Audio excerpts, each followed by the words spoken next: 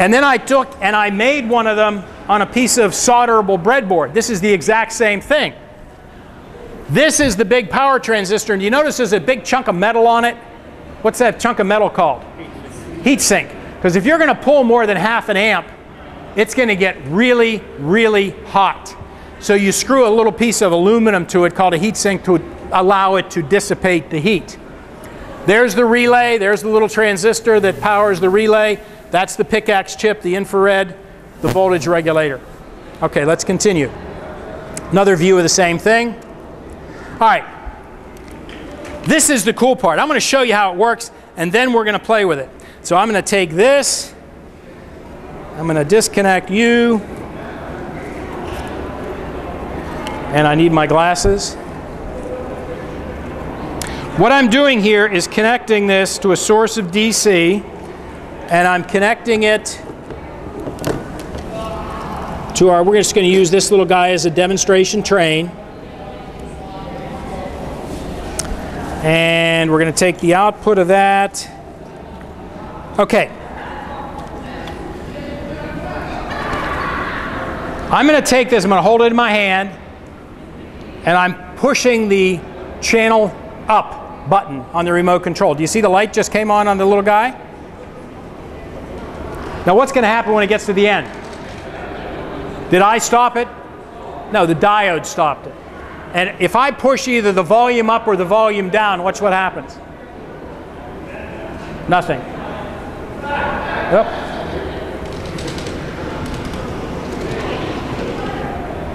I pushed the mute button and it told it to stop. I'm going to push the mute button again. It tells it to start up again. And if I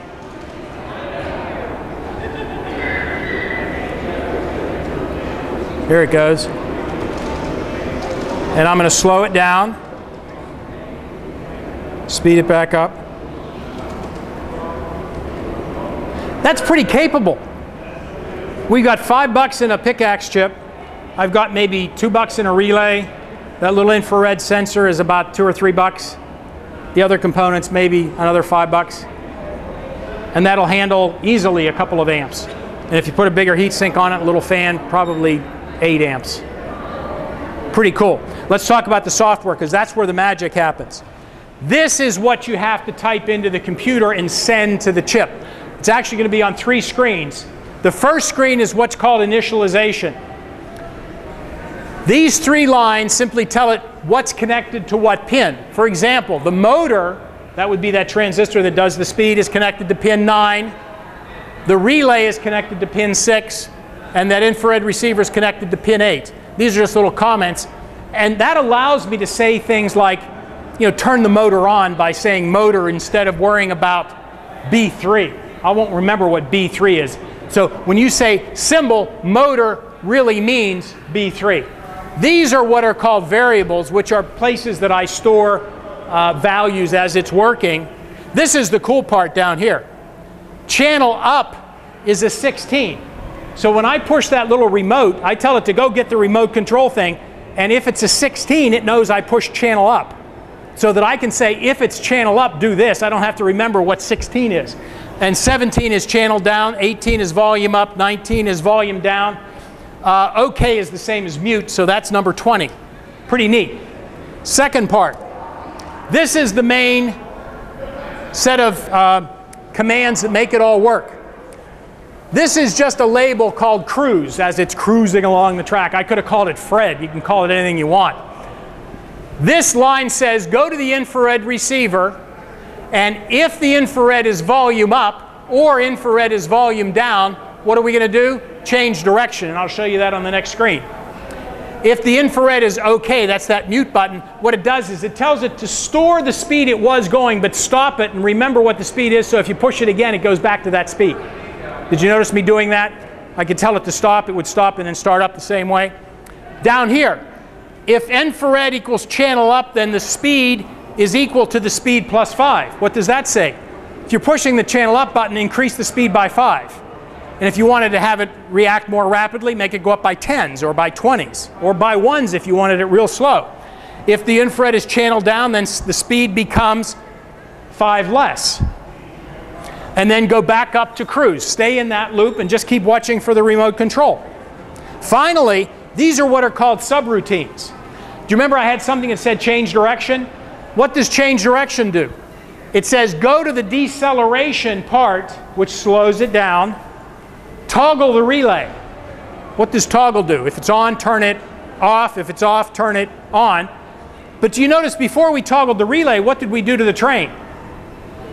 We stopped it. You don't want to toggle the relay before you slow it down. Then what do we do? Pause for 1,000. Anybody remember what 1,000's worth? 1 second. 1,000 milliseconds. So pause a second, go to acceleration, speed it back up, and then go back up again. If we wanted to accelerate, this just says go from the slowest speed to the set speed, slowly speed up. This one does the opposite, slowly speed down. That's the whole thing. Don't remember where I left you. There it goes. So on accelerate, remember we left it going very slowly. How do I make it go faster? I just hold this channel up button. There it goes. Slow it down. If I press that mute or OK button, stop, but remember how fast you were going. Push it again. Reverse. Decelerate. Toggle the relay. Pause a second. Accelerate. Yes? If I wanted to accelerate or decelerate slower, I just change the figure on step?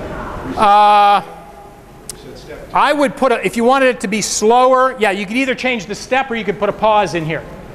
Yeah, you could make it really, really slow if you wanted to. And if you did step 20 or 30, it would accelerate or decelerate much more rapidly. Now okay, does that make sense? I'm not expecting you to internalize it all, but you don't have to, because if you want to play with this, it's all on my webpage and you can go ahead and copy it and play with it. Here's the really cool part. Going further. Didn't you used to hate that when your teacher said, we're going to go further now? Okay. What if we wanted to create a point-to-point controller? All we have to do is add those lines. Let's look at what it does. I can take that code I already wrote that's doing that, and I created another label called auto. Again, I could call it John. It doesn't matter, anything. Set the speed to 200, which is pretty fast. Go sub acceleration, speed up, pause 8,000. What's that going to do? Go for 8 seconds, then decelerate, toggle the relay, and go back and do it again. Let's see if we can actually get it to program. This, of course, never works when I'm in front of a group. Okay, here's our original program. Let me get it up to full screen. And by the way, I didn't mention this. You know how expensive the software is? It's free. This whole PICAXE series was developed in Great Britain for use in schools. And they're using it in Great Britain and New Zealand and Australia. And there's a ton of people that are using this. It's free and it's very, very good. Here's the original program that I had up on the screen. Remember all the initialization and all that stuff? I've got another version. All it has in it, remember those extra lines? And what we're going to try to do here, let's see, I've got you plugged in. And I've got you. Let me see if I can get this over to here. Okay. I've got this guy. I'm going to reprogram him. This is going to cross our fingers, hit program. Downloading program. I'm putting a new program into the same chip. And depending upon which end of this track it stopped at, it might wait 8 seconds before it does anything. We'll see. Of course, it's going to embarrass me. It's going to wait 8 seconds. It thinks it's down there. But do you see what's happening? These are the variables. One of the things I really love about this program, particularly for kids or people that are kids in terms of being beginners at this, there it goes. Remember the speed was 200, that's pretty fast. And when it gets to the end, in a total of 8 seconds from when it started, what's it going to do? But what's the numbers? There goes the acceleration. Did you see that number changing?